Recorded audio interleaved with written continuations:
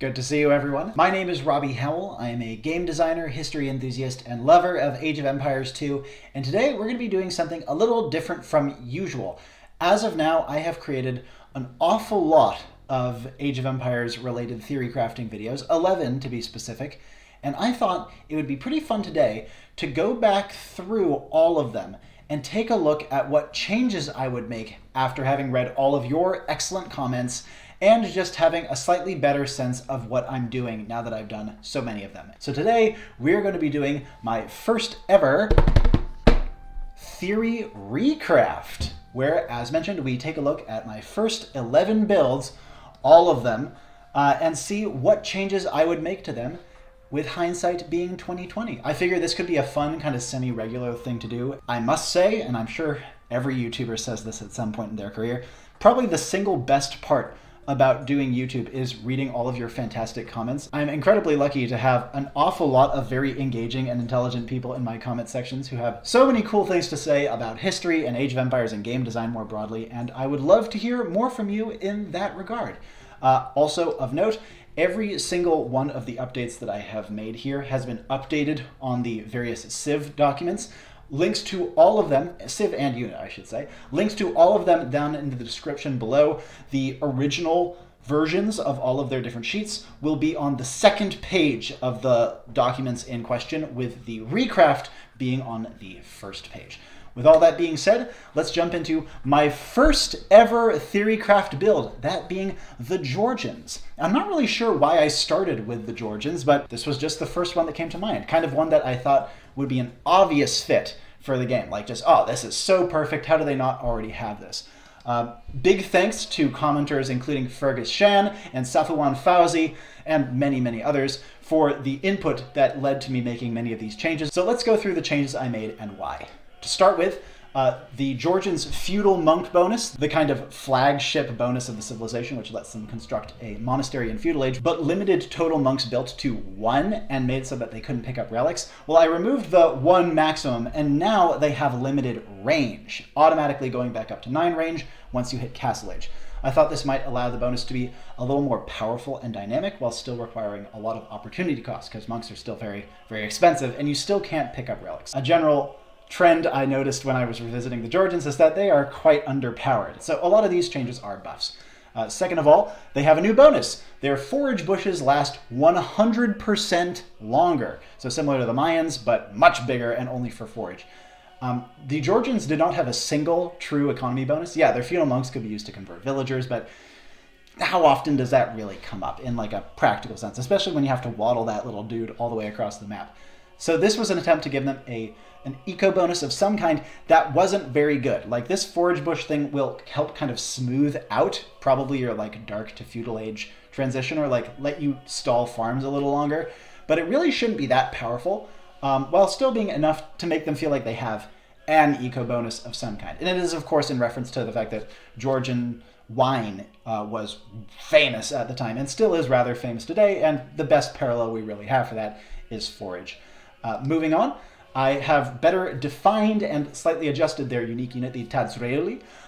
This now more closely resembles kind of a weaker boyar, rather than being kind of the uncanny valley between a boyar and a knight that it was before. The relic bonus that it gets is still applies, so when it's near to a relic, it gets substantially stronger. Moving on, their unique technology, Imperial Age unique technology, Hymns of Repentance, now gives conversion resistance on top of everything else it already did.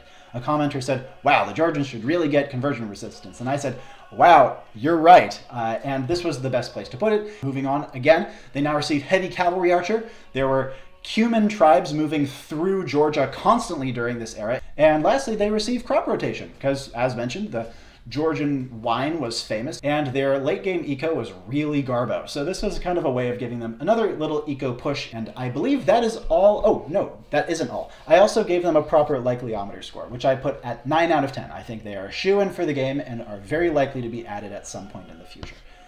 All that being said, let's move on to my next civilization. This would be my 4th ever build, the Mossi.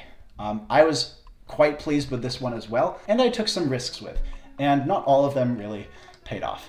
Huge thanks to Riaz Agahi, Mustafa Hizal, and Johannes Eilfson and many others, of course, for all the input on this particular build. You may notice that there are going to be some repeating names on these thanks sections because I have, again, some fantastic commenters who consistently gave me brilliant ideas that I made a lot of use of. Jumping into what I changed about the Mossi. First of all, a lot of people mentioned that one of their civ bonuses, that being that husbandry benefited them doubly, was definitely too strong. And so it now gives them 50% more benefit, which means that after husbandry, they are tied with Cumans for the fastest cavalry in the game. Now the difference is that the Mossi get this benefit in Castle Age, but it costs a little food. The Cumans get it in Imperial Age for free. So just a little bit of striation. It might make it a little bit more generic, so I could see perhaps changing this one slightly. As always, if you have any suggestions on how I could alter some of these changes, please let me know down in the comments. If it hasn't been made clear already, I love reading your ideas. Moving on, their team bonus allows them to train scout line units at the town center starting in Feudal Age. And a couple people mentioned that the potential all-in nonsense that you could do with 2 stables and town center all churning out scouts in Feudal could be a little oppressive, and it's a team bonus. So this is now limited to 2 scouts before Castle Age. So once you've trained your 2 Feudal Age scouts, you cannot make any more, but once you hit Castle Age, you can train scouts, light cavalry when you upgrade them, etc., just as normal. This should hopefully tone down that potential annoying all-in strategy that people were concerned about. Additionally, their unique unit, the Nakomse, which is a hybrid Javelineer and melee cavalry, has just had its stats defined out, so if you want to see a little more of its exact in terms of its HP and armor and range and all that, I have all of those on the sheet in full now at this point. Lastly, they now receive the Mangonel. Previously, the Mossi did not have even the Mangonel, and so their siege workshop was very, very limited.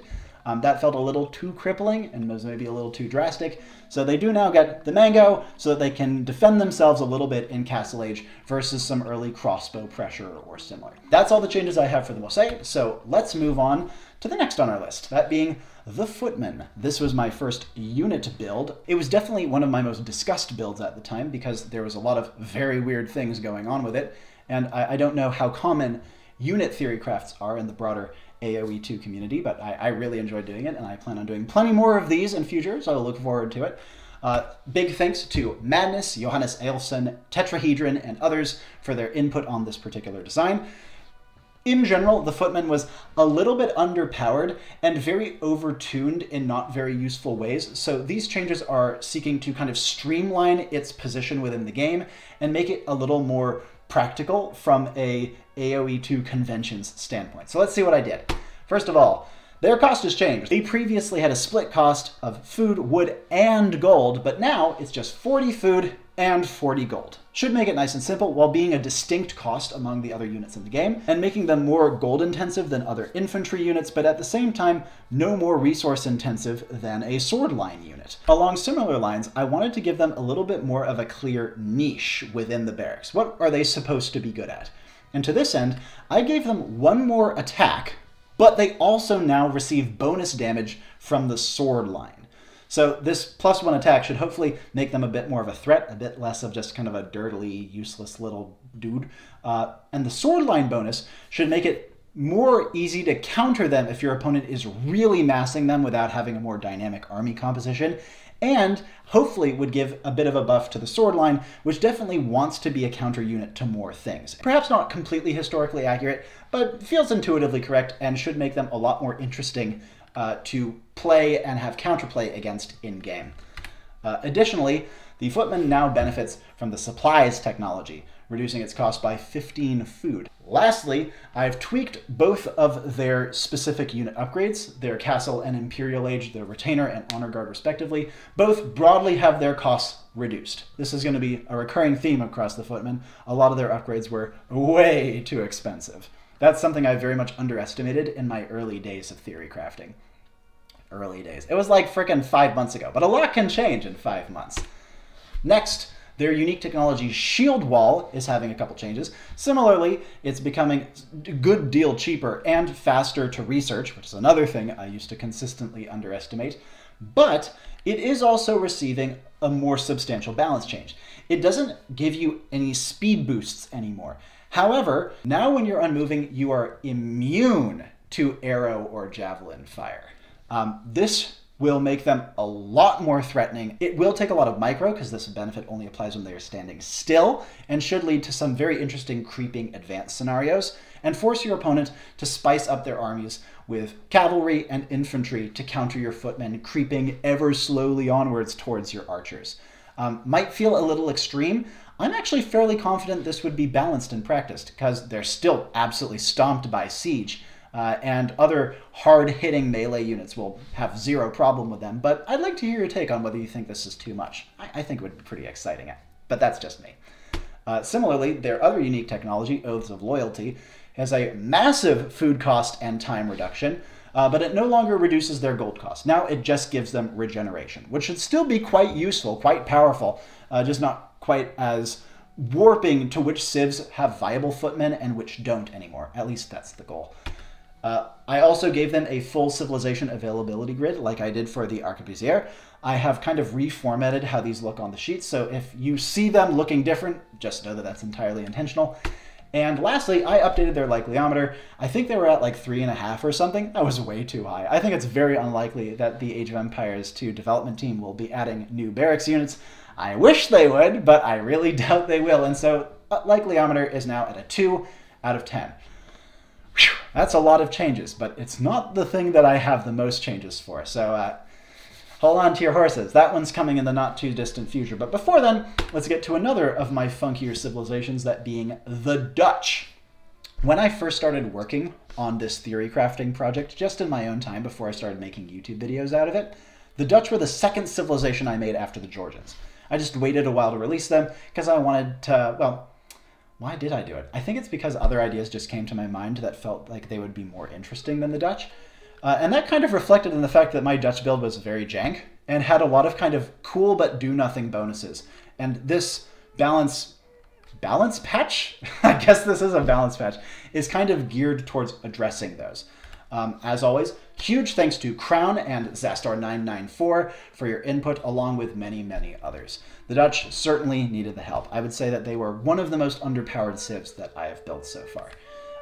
Now, to start with, the civilization is now classified as a levy and economy civilization rather than spearmen and economy. Now, if you're not familiar, a levy is the term for like a mass conscription of soldiers, usually pretty crummy civilian or peasant soldiers. And I think that using the term levy instead of the term we now have as trash could be a cool way to classify those units, as well as classify civilizations that specialize with those units. You'll see the term levy pop up in my theory crafts in future, I am sure. Additionally, the Dutch's first big change, their farm bonus has been completely retooled. Previously, it allowed you to partially build farms in water, which I think is really cool and very fitting, but it's just not strong. And maybe if people thought it was particularly thematic, we could keep it on them as like a hidden thing, but I just don't think it has the oomph to be a proper civ bonus. So now, their civ bonus allows you to place farms irregularly as long as they retain at least a 2x2 core at their center. So what this means is, say you have a little patch, like a little place on the ground that's been blocked off by a bunch of straggler trees, and so there's like a 2x2 square and like one tile here and one tile here, the Dutch can still place a farm there, and it will take proportionately less wood, but also have proportionally less food in it. So it's just a matter of letting you fit more farms down in weird oblong positions. I think this one actually has the potential to be an actually useful bonus that benefits agriculture while still being kind of funky and interesting. And I like the Dutch being offbeat and unusual in terms of how they play. Next of all, the trade cart, half population and spear spawn thing is gone completely. It just ended up being too funky to balance. And in combination with their unique technology that lets the trade carts shoot, it felt like it could be absolutely terrifying while being very, very off-brand for what you're normally used to when playing the game. Instead, they now have a +1 melee armor bonus benefiting their spear and skirm line per unit upgrade, which means that elite skirmishers will cap out as having 1 bonus melee armor, because it's only 1 upgrade, and halbs will end up with +2 melee armor, because there's 2 upgrades, pikeman, halberd. So it should naturally scale through the game, and it should befit their new levy classification. I don't want them to just focus on spears anymore. I like it being both spears and a little bit of skirmishers in there too. Their team bonus is also now weaker. It previously allowed them to train spearmen and spear line units much, much faster. So it's a little bit weaker, but now it's both spear and skirm units. And this applies to the Dutch and all their allies. It's no longer just a purely defensive bonus, which I think the spear one was. It now is a defensive bonus that also have maybe some offensive implications if you want to try a trash rush. Next of all, their unique unit, the Burger, which is that Godendog infantryman that doubles as a villager, and so it can go out and gather, but also can fight as a melee unit, and had like kind of spear slash sword line bonus damage hybridized. I've redefined all of its stats, but I've also made a couple of balance changes. It now has retooled bonus damage such that it's pretty good against both cavalry and infantry, but not great against either of them. More notably, it now costs a little less gold and its attacks ignore armor. Now, the Burger does not have fantastic damage. However, it will still allow the Burger to kind of fill a role that neither your spears or your skirms will be good at, which is dealing with incredibly heavily armored enemy units, especially something like a champion or a powerful unique unit. Those are going to be much more effectively dealt with by Burgers and will kind of fill in one of the holes in the Dutch late game army. Second to lastly, I gave a little more detail to my proposed Burgundian replacement unique technology. This was the one that would replace the stupid and not very thematically compatible Flemish Revolution, which I proposed would be replaced entirely. This unique technology is called Patronage. It's very cool. If you want to see more details on it, check out the specific Dutch civilization document in the description down below, as mentioned previously. And lastly, I updated the Dutch's likeliness to a 7 out of 10. I still think that they are above average in terms of their likeliness as a candidate for an addition in a later expansion, but I don't think they're quite, I think it was a 9 out of 10. The 9 out of 10 that I gave them initially. Let's move on. The next build that we will be discussing is my build of the Romans. This was not a purely solo endeavor. I had a fantastic co-designer, namely Lorenzo M. He knows a lot about Roman history. We had a great time working on this together. And he gave me some fantastic feedback alongside Tyranitar Armaldo, Desert Monk, and a couple others. So incorporating those ideas, especially seeing some of the Civ's more broken strategy options, here's what we have come to with the Romans. They now are called an elite and infantry build. That levy thing I mentioned earlier, elite is like the opposite of that. I like classifying units that cost gold, especially like, you know, the knights, the crossbows, the swordsman line, that sort of thing. I like calling those elite units to kind of distinguish civs that focus on them from civs that focus on trash, namely levy. Their first change is that their spear skirm bonus, the one that made spears and skirms substantially stronger but replaced part of their cost with gold, it had previously made their bonus damage worse. I've removed that entirely. They're still just as good as counter units now. Next, they have a blacksmith bonus that lets blacksmith and all blacksmith techs be available an age earlier and be a little cheaper. Now, the blacksmith and infantry technologies are available an age earlier, but the cost reduction is improved. So if you want to use this to bump up your drushes or man-at-arms rushes, it will actually be very impactful and will definitely make that a staple of Roman play. But it won't let you do the broken nonsense that was bodkin arrow archers in feudal age or bracer crossbows in castle age. This should hopefully be a lot more fair and also a lot more recognizable as being a Roman bonus rather than something that will mostly benefit the archer line. Next, their unique unit, the Vexillarius, which is a non-attacking standard bearer, has better defined stats, much like a lot of the other unique units I mentioned earlier. The Romans also now receive bloodlines. They still don't have a fantastic stable, but it was pointed out to me that the Romans of this era did have decent cavalry, not fantastic, but decent, and the fact that the Romans can get cavalry unique units through their Federati unique technology, it just felt very feels bad men if those unique units did not even get bloodlines, so this was a way of throwing them a bone in that regard, and giving them a couple more potentially viable options instead of their previously broken archer line. I also, lastly, updated their likeliness, and now it stands at exactly a 5 out of 10. I have no idea what the Rome at War DLC will bring us. It might be a Roman civilization for AoE 2 proper. I'm completely on the fence on this one, and hence, on the fence sounds like a 5 out of 10 to me. Let's move on, shall we? The next build we'll be looking at is the Umayyads. I would say of all of the builds I've done on this channel, the Umayyads were the weirdest. I don't know what it is. You know me at this point. I like to push the boundaries. I like to see what I can get away with. The Umayyads bonuses, it felt like almost every single one of them was breaking some sort of unwritten or written rule of the game. Huge thanks to Jason Smith, David DG, Guru Gru, Don Rim, and many others for input. I think this has one of the biggest comment sections of any video I've ever put out, because a lot of people had a lot of very strong opinions about this one, and for good reason, I would say. So let's begin with a new Civ Ensign. I'll be honest, when I first made the Civ Ensign for these guys, it was a little bit lazy. I just kind of found went with the first picture I could find. But I did a little more research. White was a really important color for Umayyad heraldry, especially during their war versus the Abbasids. And after looking into that, plus a little bit of Islamic iconography of the time, I came to this design. It's a lot more handmade, I think it's a lot prettier, it stands out a lot more, and I think it uses a fairly original color palette. I very much hope that you like it. So they now have that as their Civ Ensign.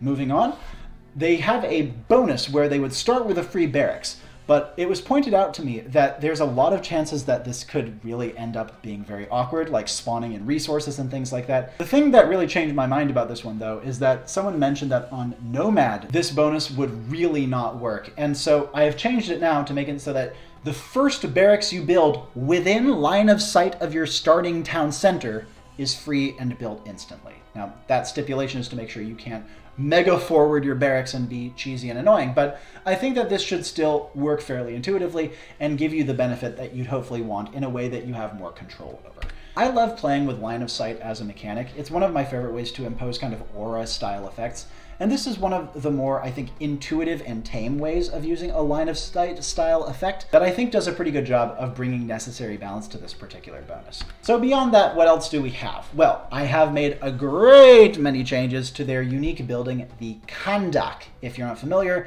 this would be a stone defense costing gold and stone that would automatically generate you free units. These would cost no resources, not take population, but would be garrisoned inside of the Kandak, and when you release them, they'd have a timed life. So a lot of very new things for Age of Empires 2. The changes I made are numerous. I'll give you a summary now. The Kandak can now not be built till the Castle Age, and it no longer replaces the outpost. It's a standalone building, kind of like the Krepost. I've retuned a ton of numbers, so the building largely functions the same, but just hits different power spikes at different times and is a little more consistent, a little less fiddly in how it scales. And it also now costs a little bit less stone to compensate for the fact that it can't be built till Castle. It also is, in general, a little bit less tanky and makes units a little bit slower. So hopefully it will be a little less bad at just flooding the map out, but the fact that it's just a little bit cheaper should make it such that if you can get a solid castle and establish map control like the Umayyads really want to do, you'll still be rewarded by being able to have a nice stream of weak, crappy chaff that you can fling at your opponents. I want to end this Umayyad section with an open question to you, the audience. A big topic in the comments section in the previous video was the idea of naming this civilization the Umayyads. Age of Empires 2 does not do dynastic civilizations as a rule. We don't have the Carolingians, we have the Franks. We don't have the Castilians, we have the Spanish. We don't have the Ming, we have the Chinese. And my naming this civilization the Umayyads distinctly breaks this fairly well-established but unspoken tradition.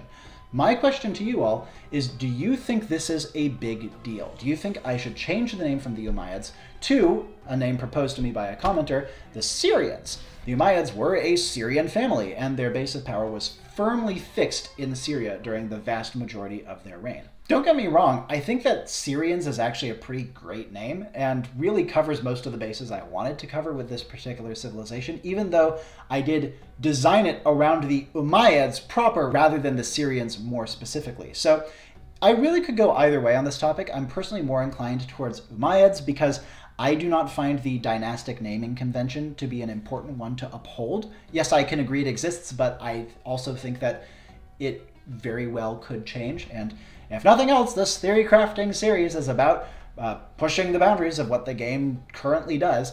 But even so, I'd love to hear your thoughts on this open question, because it will not only inform my future design choices for the Umayyads, but for theory crafts writ large, because there's a whole lot of dynastic civilizations I could tackle and would have to approach in a different fashion if you guys in the comments really convinced me that going with dynastic naming conventions is not a good idea. That all out of the way, let's move on to the next build we're covering here today. that being my second ever unit, the Arquebusier.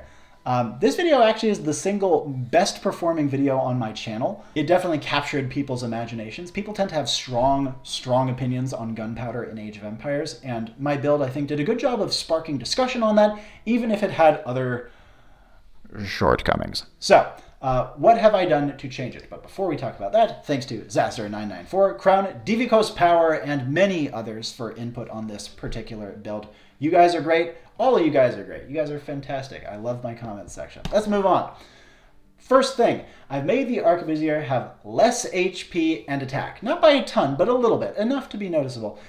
It now, however, costs minus 20 gold, bringing it down to 80 gold. Still more than a knight, but not the 100 it was before. It also has slightly better rate of fire and attack delay. So it's a little bit easier to micro the Arquebusier than it was before, but before it was awful. It was like the worst thing you could be trying to micro in the game. So a couple of buffs and nerfs, trying to equalize the Arquebusier out with a couple of other units that are currently in the game, while still keeping it feeling not entirely homogeneous with them, if that makes sense. Next, I've clarified that the corned powder technology also applies to bombard towers. Thanks very much to whichever commenter suggested that particular clarification. I also have made a couple of mild civilizational balance choices, namely that Burgundians no longer have Calivermen, the upgrade to the Arquebusier, and the Teutons now get corned powder, which I should remind applies not only to the Arquebusier, but also to all gunpowder units and buildings like the bombard tower. So a couple minor things there. I also have added the civilization availability for my new Jurchens build into their civ availability document. I intend on doing this pretty regularly as I release new civilizations, but I probably won't release those updates until I do other recraft videos like this in future.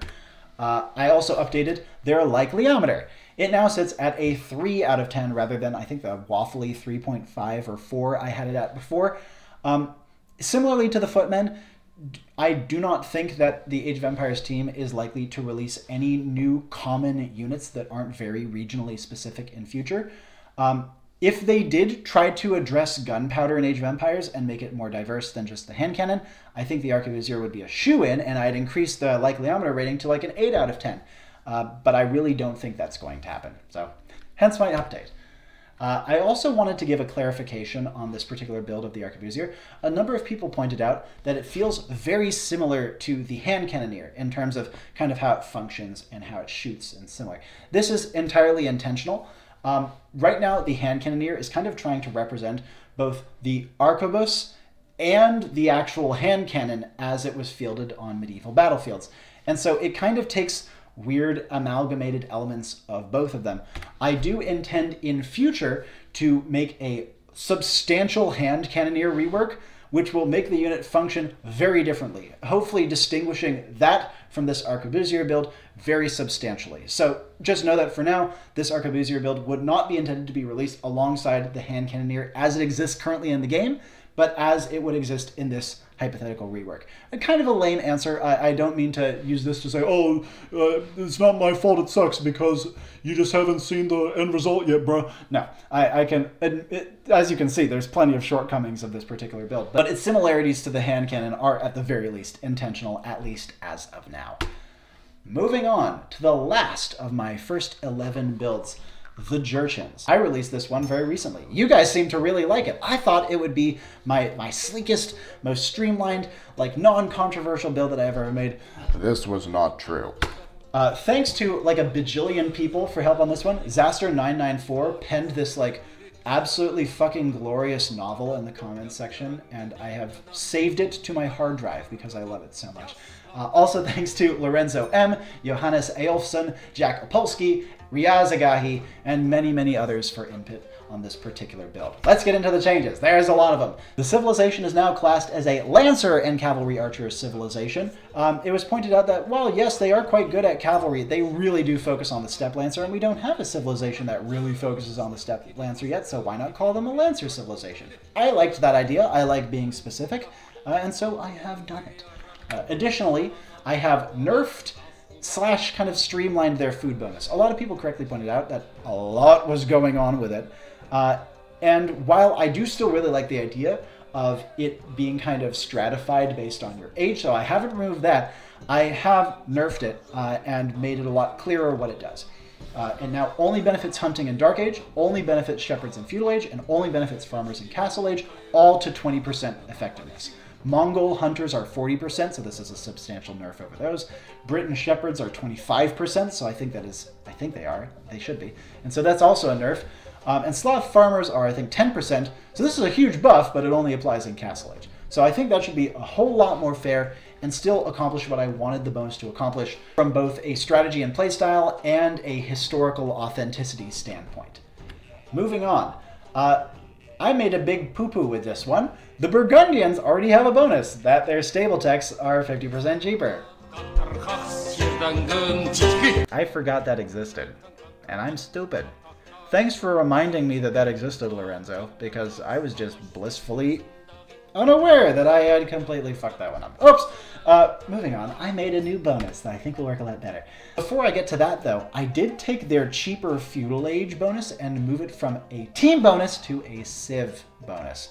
A lot of people were very concerned about the rush potential that having 33% cheaper Feudal Age as a team bonus might bring. While I liked kind of the theming of it being like unifying the clans and together we can achieve imperial glory, I found another team bonus that I think works quite well. So this moving to a Civ bonus, I think, keeps enough of the kind of historical theming and identity while being a little less controversial.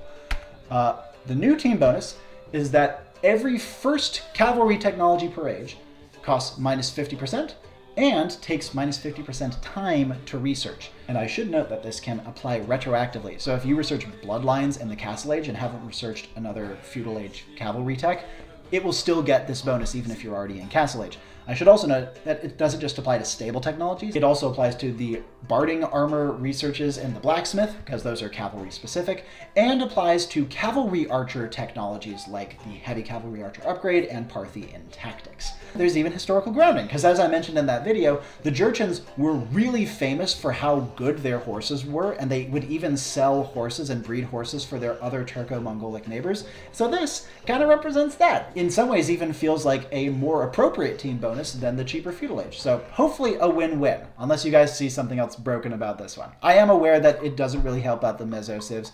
Kind of sucks. Couldn't really think of a way around that. Maybe this could benefit the archer armor technologies as well? Not sure about it. What do you guys think? Next, Fortified House. You guys also picked this one apart in the comments section. And I agree, God almighty, this seems like it would be super annoying to deal with as an obnoxious pseudo tower rush thing. So, first big change, it can't shoot till the Castle Age, and it's worse at shooting overall.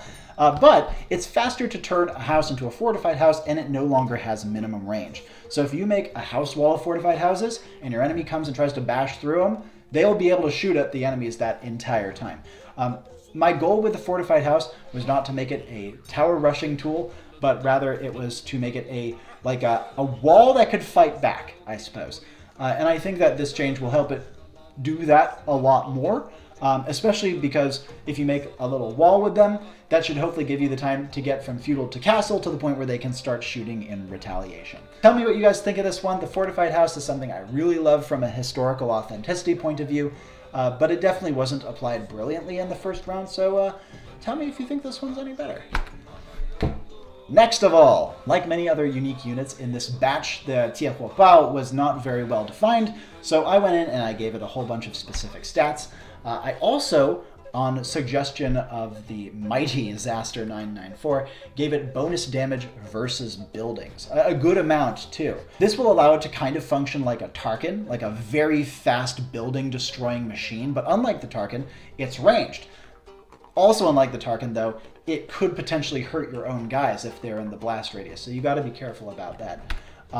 The Iron Pagoda now also has its upgrade cost reduced, though only kind of, because previously its upgrade cost would have been cheapened by that former 50% off stable text bonus, so it's technically more expensive now, but cost reduced in name only, shall we say. Cost tweaked, how's that? And the unique technology Guaizama now gives you +1 armor for every 2 nearby cavalry units within 1 tile. This means that you'll only get the full +4 if you really bunch up your guys and do all that lovely step lancer stacking nonsense we all hated so much when they first released. On top of all this, I also removed the knight line. Their step lancers kind of fulfill the knight's role already. And I removed the siege onager. It was pointed out to me that them being, you know, cavalry archers, cavalry, and then good siege makes them very similar to the Mongols, even though I think I did a pretty good job of distinguishing them overall. So removing the siege onager should make them feel much more like their own civilization rather than just weird Mongols, which is definitely not what I wanted to achieve. And with that, we are finally done with the Jurchens. Whew, that was a long one. Thanks again for all your input on that particular civilization, guys. Definitely needed the help, and for all the others. But you may notice, if you've seen all the videos on my channel about Age of Empires, that there are 3 builds that I'm leaving off of this list. That being the Lombards, the Ouagadugans, and the Swedes. So why haven't I included them in this particular video? Well, I haven't found enough changes to merit a full recraft yet. I've got a lot of great comments on those videos, but none of them have quite sparked me to make any major changes to the civilization designs. I'm working on plenty of changes behind the scenes, especially to the Lombards, which I think are a very clumsy build, albeit very cool. So they won't be included in this particular Theory Recraft batch. But if you want to see a recraft for any of these civilizations, go to their respective videos and leave some ideas on how you might change them up. I'll include some links up here for you to follow if you'd like. I think that all of them have plenty of room for improvement, and I would certainly like to hear what you might do to change them. I have no doubt that I'll get plenty of great comments by the time I do another Theory Recraft video, and at that point I'll include any of these 3 civilizations that have enough new material to merit a change, as well as any of the civs I've already discussed that have also had additional changes since then that might merit a second recraft. I'd also like to give a special shout out to the commenter Hans, who gave me some excellent suggestions on how to redo my video thumbnails. For those who don't know, I was a professional model and actor for the past several years. I did recently quit when my wife, son, and I moved to a new house, but I had all these pictures laying around from my modeling days, and it just felt like, you know, oh yeah, I want to put a picture of myself on my thumbnail. Here, I have a modeling photo. That looks in no way compatible with the subject matter I'm talking about. The thumbnail I used for this video is kind of a first attempt at spicing up that formula. I kind of like it so far. It's not necessarily very medieval looking, but we might get to that in time. And I'd love to hear your thoughts. Tell me if you happen to have any thoughts on the channel's aesthetic overall and thumbnail construction more specifically. That and literally any other suggestions you might have are more than welcome in the comment sections down below. My email is also available in the About section of my channel when you are viewing it on PC. I've heard from a number of you guys already. It's fantastic talking to you all over email. I don't bite. You're more than welcome to reach out anytime you like, and the only time I won't reply is if I'm already deluged with messages. With all that being said, we come to the end of Theory Recraft number 1. Thank you guys so much for watching. I hope this has been entertaining, a little bit different from usual, a little more off the cuff than usual. Do you want to contribute to any of these designs? Go and comment on the build videos. I want to hear everything you have to say and more. Comment on this video if you'd like. But regardless of where you choose to comment, I would love to hear your thoughts, and I'd especially like to know, what would you like to see from me next? What other civilizations, what other units, what other Age of Empires topics, what other random content, more broadly speaking? I'm up for anything right now. YouTube is a fantastic hobby for me at the moment, and I intend on keeping it that way. But until next time, and there will be a next time, I have another TheoryCraft build coming out quite soon. My name is Robbie Howell, and ciao for now.